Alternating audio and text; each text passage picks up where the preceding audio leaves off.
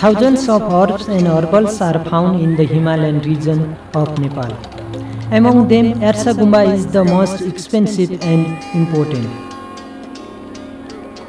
Its scientific name is cordyceps sinesis, local name is Jivanbuti, and the Nepali name is Bhusanjivini, but it is famous by the Tibetan name Yarshagumba. Looks like an ordinary mushroom, but its formation is really extraordinary and interesting.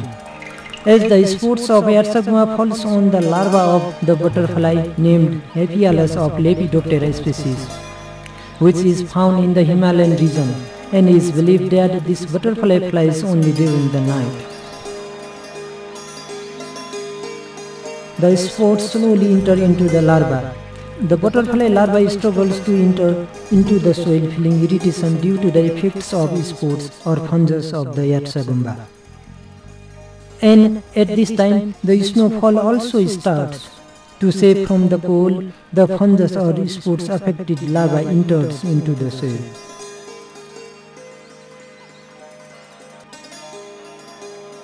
Ultimately, larva dies inside the soil. As the summer season starts, snow starts to melt and needle-shaped mushroom starts growing from the head of the dead larva.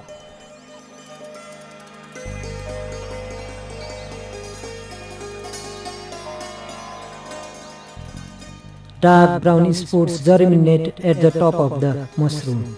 This changes dead larva and the mushroom is called the Yarshagumba.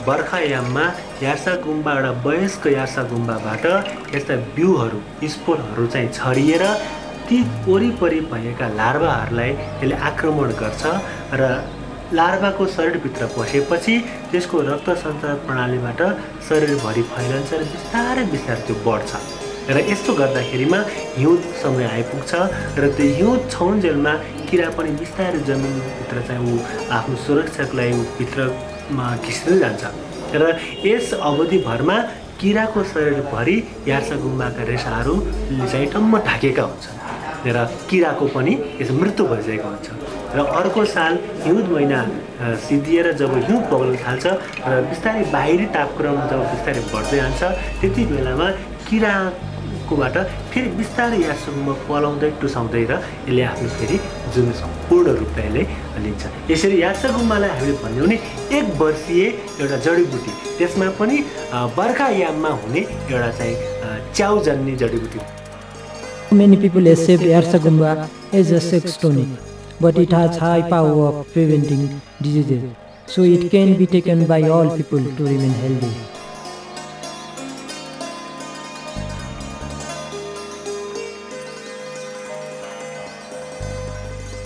Scientists have believed that it can prevent the diseases which have high transmissible capacity like HIV/AIDS. It also improves the digestive system.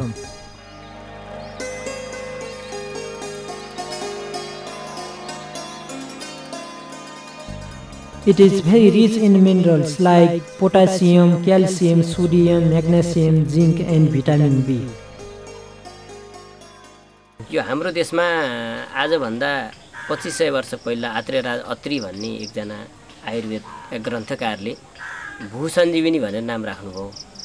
यो चाहिँ जसरी हामीले लिइन्छ यो sexual औषधि हो अथवा हाम्रो यौन शक्ति वर्धक हो भनेर जसरी लिइन्छ, त्यो भन्दा पनि यसको महत्त्वपूर्ण पक्ष के छ भने जुन हाम्रो शरीरमा रोगसँग प्रतिरोध गर्न सक्ने, रोगका किरासित प्रतिरोध गर्न सक्ने शक्ति कम भए हुन्छ अथवा हाम्रा ब्लड सेलहरूमा क्षमता कम भए हुन्छ, त्यसको क्षमता अत्यन्तै तेज गराइदिन्छन्, क्षमता वृद्धि गर्छन्।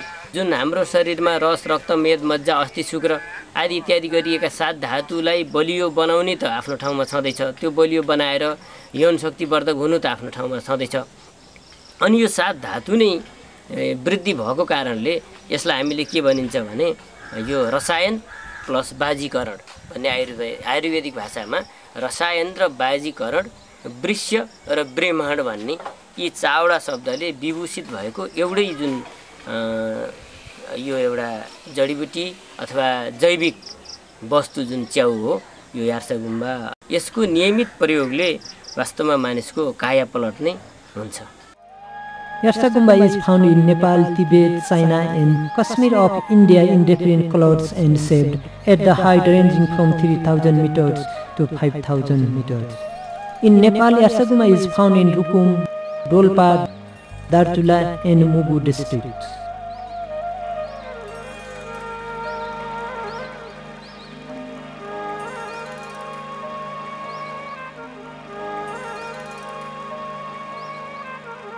Till date, people have found Yarshagumba with single mushroom, but we found Yarshagumba with 2 mushrooms from both sides, head and tail of the dead larva.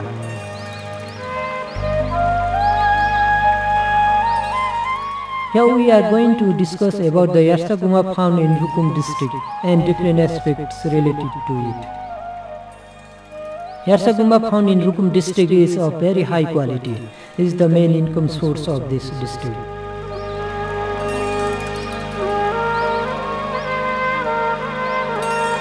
This is Moikot village of Rukum district. Yarshagumba is the main source of income of this village. The Magar is the major ethnic group living in this village and they speak their own Ham language.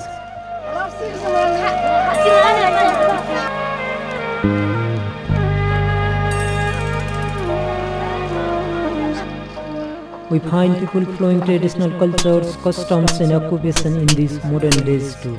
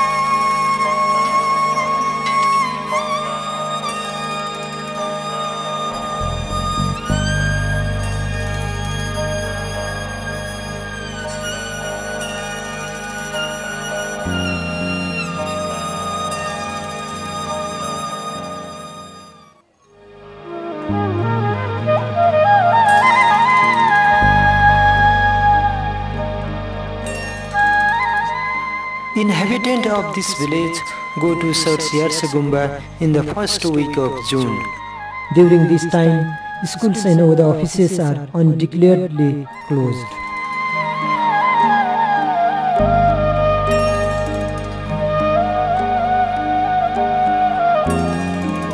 अहिले school खुल्ला छ कि बन्द छ? बन्द छ। के को लागि? जडीबुटीको खानका लागि।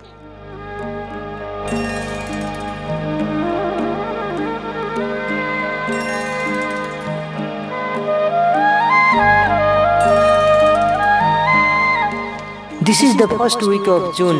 People are preparing their necessities we will be needing during their journey.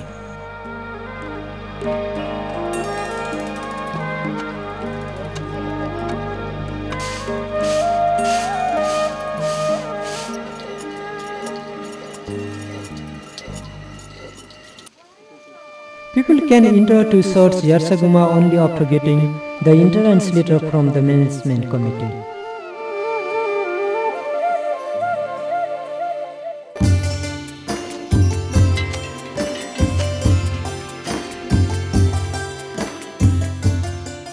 People started their tough and risky journey in search of Yarshagumba. From children to old people, even breastfeeding mothers with their babies are involved in this tough and risky journey.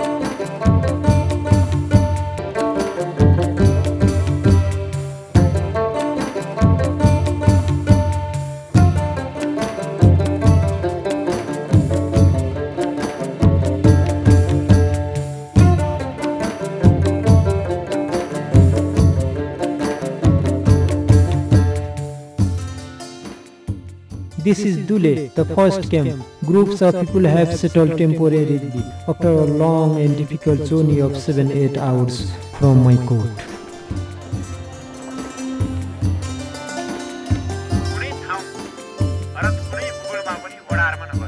Management committee informs and warns the people to remain in discipline and in managed way.